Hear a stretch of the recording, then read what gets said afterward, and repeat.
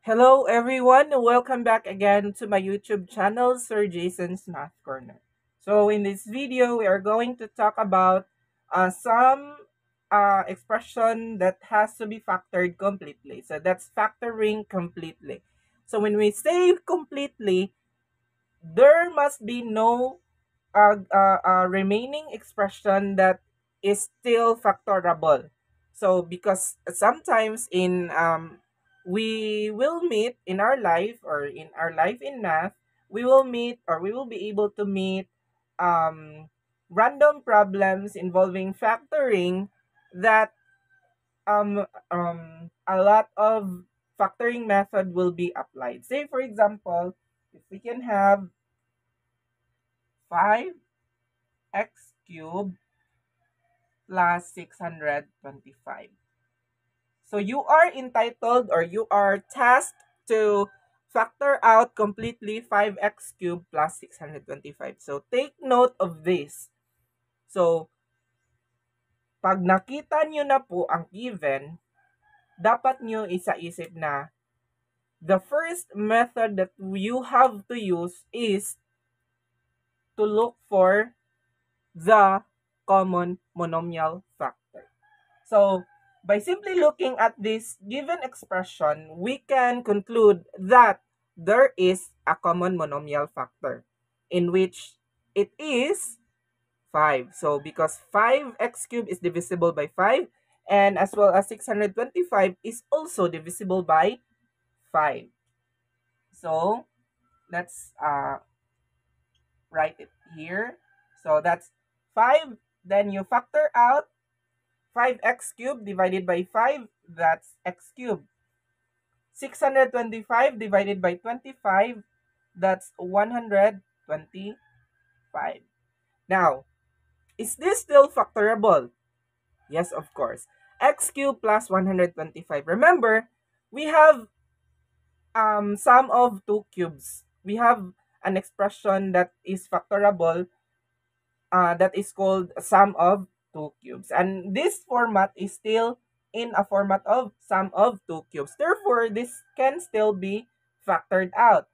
So you just rewrite again 5 and then you factor out sum of two cubes. We know already the rules in factoring sum of two cubes. So first, there must be two factors. The first factor is the cube roots of each of the term. So the cube root of x, we know already that you will only divide the exponent by 3. So that's x. Then the cube root of 125. So you find a number that when multiplied by itself 3 times, the result is 125. And that's 5 because 5 times 5 is 25. Times 5 it's 125. So that's the second factor out of the original expression. So the second factor would be, so we will write first the squares of each term in the first factor. Then that must be the first and third term of the next factor.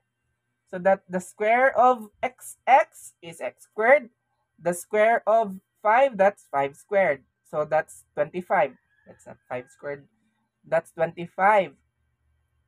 And then, so you just simply multiply the first factor and the first term and the second term of the first factor, and then directly multiply it to the opposite operation being used to that certain factor. So that's minus 5x. Therefore, the complete the factored out or the complete factored form of 5x cubed plus 625 is 5 times x plus 5 times x squared minus 5x plus 25. So do not ever forget to write your steps because that will be your teacher might be asking for how did you get this answer. Why did you come up with that answer, with that certain answer? Okay, so let's have a last example. X raised to 4 minus 16y raised to 4. So this is obviously difference of two squares. So by applying our knowledge on how to factor out difference of two squares, so we just simply get the square root of each term regardless of the operation being used. So the square root of x raised to 4, that's x raised to 4, then yung exponent is to divide by 2. So that's x squared. Then you just simply get the square root of the second term as well, regardless of this operation. So that square root of 16 is 4. The square root of y raised to 4 is y squared. Then you simply copy again, x squared for y squared. Then we simply put or add on the operations or the conjugates, the plus and minus, so that these factors are the conjugates to each other,